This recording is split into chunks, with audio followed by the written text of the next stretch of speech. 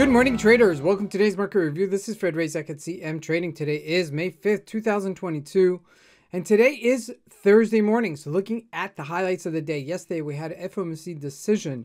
Fed rate increases the interest rates in the United States by half a basis point, and the markets react big. Now, major economic events scheduled for today at 1 p.m. South African time out of Great Britain.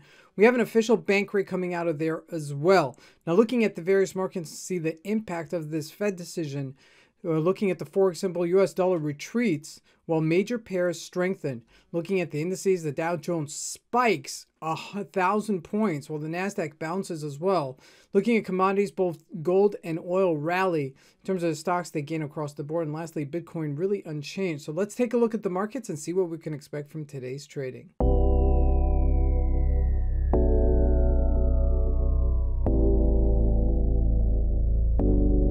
So here we go. We're starting with the Euro USD at a 4-hour chart, and look at this, 106.15. We rallied over about 50 pips yesterday. Now, this is to be expected, okay? The dollar, well, what's the point of the Fed interest rates? You know, increasing the basis points is to curb inflation.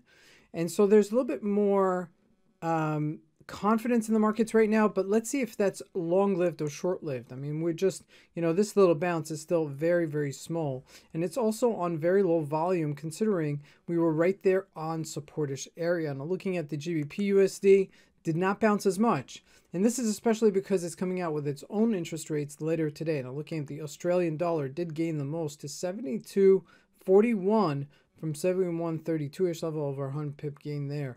Now, looking at the commodities, first looking at gold, nice little push up to 1900, back in the game, okay, after selling off down to 1860. Crude oil also gaining here to 108. That still has to pass above the 108 to get back to any sort of levels. I think it's gonna, you know, taper off at these levels as well. Now, looking at the U.S. markets, this is looking at the Dow Jones. Okay, look at this massive move yesterday.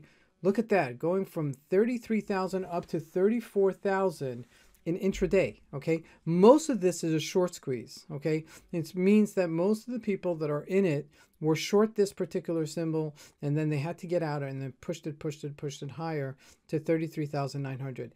It probably will correct itself today. Now, I want you to see something on a 4-hour chart. Here we do have resistance-ish area, 34,000, okay? Previous support, subsequent resistance. So this 34,000 to 34,100 is a supportish area, a resistance-ish area, excuse me.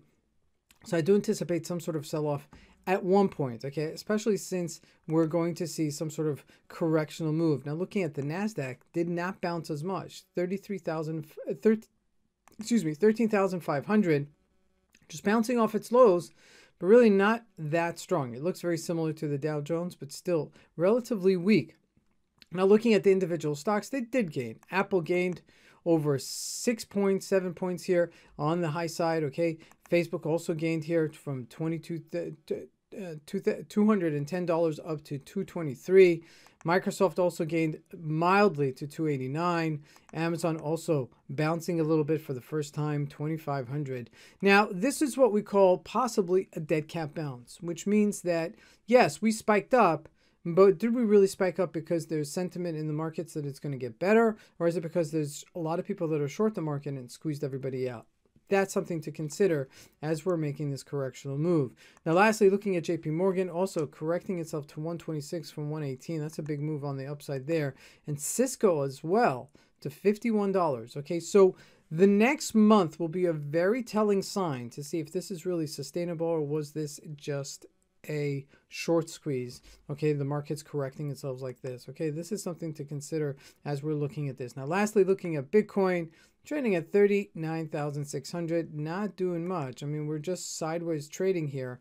Okay, it's about 1,000-point move. We're at the top of the range. If you look at a 4-hour chart, you know, it's not doing much. It really is not doing much, but you could play the ranges, and to short a little bit here, I don't think would be unresponsible. I think that would be a decent play right now as it's making its way up here, okay? Especially since it has lower volume after spiking up a little bit. Okay, so with this lower volume, as you can see right there, that kind of implies that it may still go down and correct itself at this upper area. This is Fred Razak. I want to wish you guys a great trading day. Thank you.